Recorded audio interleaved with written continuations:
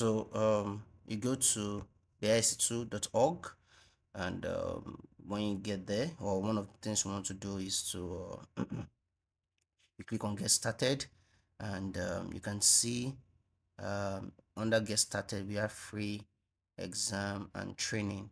So you click on it, and under it as well, let it load. So you would see you have to read through as well just to get understanding, but go to start your journey. So in start your journey, you will see create an account.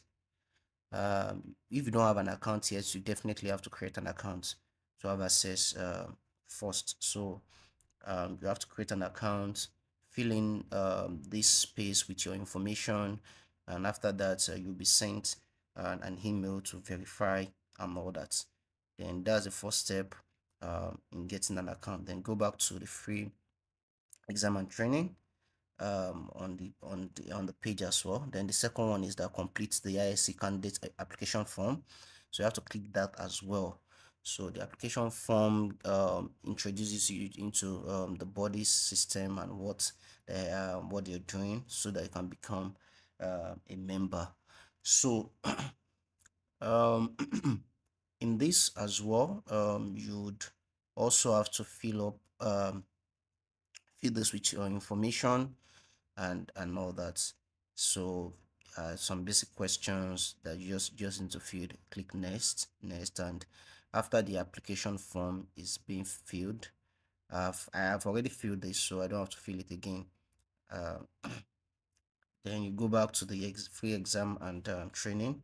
After you fill the application form and all that, then you go to the third point, which is you going to the candidates benefits page, the third point. So you select that one.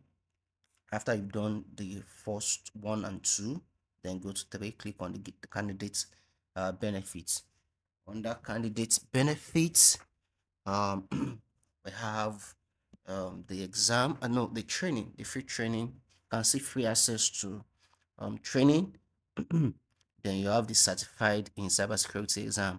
That's third one. But for this certified cybersecurity exam, we'll come back to this.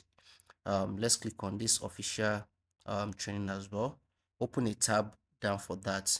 You understand? For that one, I'm opening it in a new tab. You can see, can enroll in free training. But let's go to the certified exam. For this, for you to be able to get a free voucher, you need to sign up with Pearson. Pearson is a examination bodies that professional exams that host professional exams and all that. You have to sign up and with them. Then after signing up using that link, then you can enter the exam code for the voucher for the free exam access. So I won't create the account with Pearson because I have an account and all that. So you can just use that and use the exam code. So going back to the training, so you can enroll in free training by clicking that button. Enroll in free training. You see it's 14 hours of content and all that, but you have 180 days to finish this up. So it's a lot of time for you to finish. You can finish this training in 1.5 months, but if you give time to it. So here you would see the certification, the training, and the name, and you can see the amount, which is 00. Then you can eventually check out. Don't need to enter any code here because you're not buying anything. It's already free. So you check out.